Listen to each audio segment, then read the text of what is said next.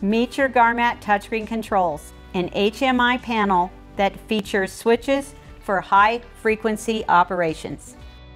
The HMI screen is a touchscreen much like your phone, but it works with a stylus. Use the provided stylus to activate the buttons. Thumping your finger will not enable it, neither will tools such as a screwdriver. These methods lead to damage of the screen itself. If you are missing a stylus, contact your local distributor. The Garmat touchscreen control offers user-friendly interface to help you complete your job as effortlessly as possible. Featuring maintenance screens with real-time data and recipe functions to store the precise settings to run your operations efficiently. Upgrade to Wi-Fi connectivity and operate or monitor the paint booth operation from your smartphone, tablet, or PC. Data collection and remote monitoring are also available. Let's take a tour of your screen. EM stop button is the big red button with the circle around it. Do not use this for an everyday shutoff. Just as your computer, using this over and over to turn off your booth, is going to scramble the controls inside. This is for life and limb situations only. Lights, on, off.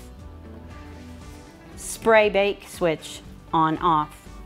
Burner, on, off. Off, spray, bake, and burner lights.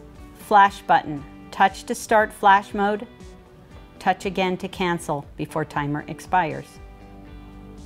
Alarm, when red, touch the button. The next screen will have a red light next to the problem. Touch that button for information. Timers. Touch this button to set the desired times for each stage. Purge, flash, bake, and cool down. Touch the value next to each stage and enter the desired time on the keypad that pops up. Temp. Touch this button to set the desired temperatures for each mode. Spray, flash, and bake.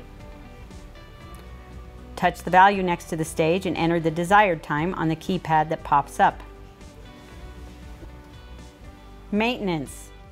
Filter status and recipes are stored here. Optional Accelecure and blower buttons. Temperature graph. Pressure graph. This gives a quick visual of the cabin pressure.